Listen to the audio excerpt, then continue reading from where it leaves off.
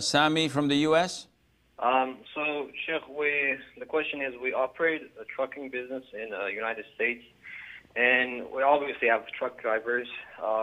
So when we find loads for the truck drivers, we negotiate the price with the brokers. Is it permissible for us to show the drivers as let's say from point A to point B, the truckload rate is $1,000, to show them as $1,000, but we negotiate the prices $1,200.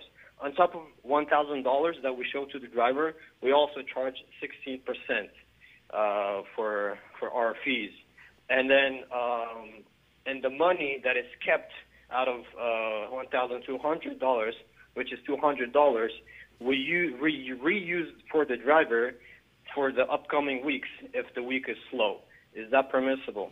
First of all, is the driver a freelancer or on your payroll? We have different types of drivers.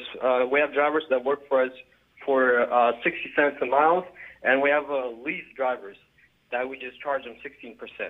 Okay, so what does it make? What difference does it make if you tell them that I'm gonna pay you $1,000 or $2,000 or $100? Because this is negotiation. You're the owner of the truck. Yes. Or you're just the provider of the job. The thing is, some weeks they are very slow, no loads at all, and then we just give that money as a bonus or add to their next payroll. Yeah, so but in order to keep the balance and the relationship with the business. So I still this needs a lot of clarification, Sami. I'm afraid that I have to speak to you more and more about this just to know the nature of the job and the relationship between the driver and yourself. And I'll come to mention this, inshallah, in the answer, bi'idhnillah.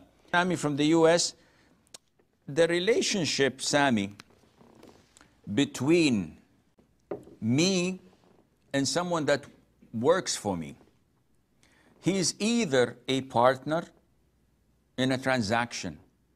So someone comes to me and he says, Akhi, I'd like you to deliver this mug to Las Vegas, and I'll give you $10,000. I said, okay. I go to a truck driver. He has his own truck. He's a freelancer. And I say, listen, I've got a deal for you. I'd like you to take this cup, this mug, to Las Vegas for $500. Any problem? No problem.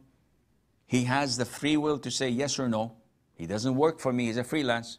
I'm not obliged to tell him that I'm charging $10,000.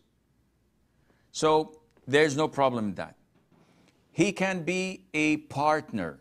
And in partnerships, there has to be transparency. So he has to know exactly how much I'm making out of it, what are my expenses, and what is his share.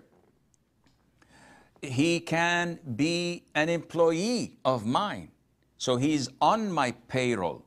I give him $3,500 a month in order to work approximately like maybe 55 or 60 hours a week. And if he does this, everything is fine. If he does more, I give him bonus, I give him overtime, whatever.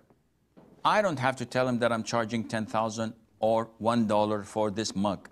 He has to work and do that. So in order for us to understand the relationship, first we have to understand what is the relationship between me and this person working for me.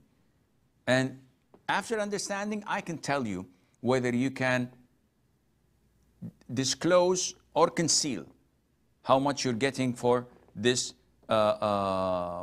transaction from a broker or from the same person that needs this transportation.